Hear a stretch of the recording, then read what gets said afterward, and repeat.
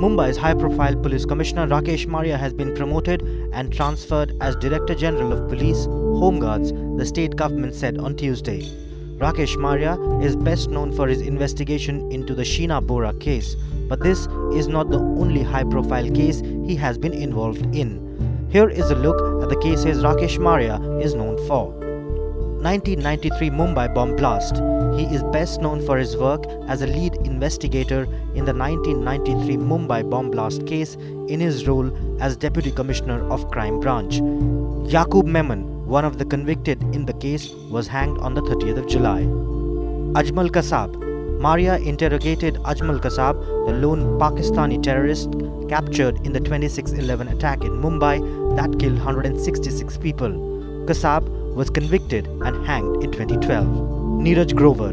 The 2008 murder of television executive Neeraj Grover was cracked by Rakesh Maria. Susi Raj and her boyfriend Jerome Matthew were convicted in Grover's murder. The man for homicide, the woman for destroying evidence.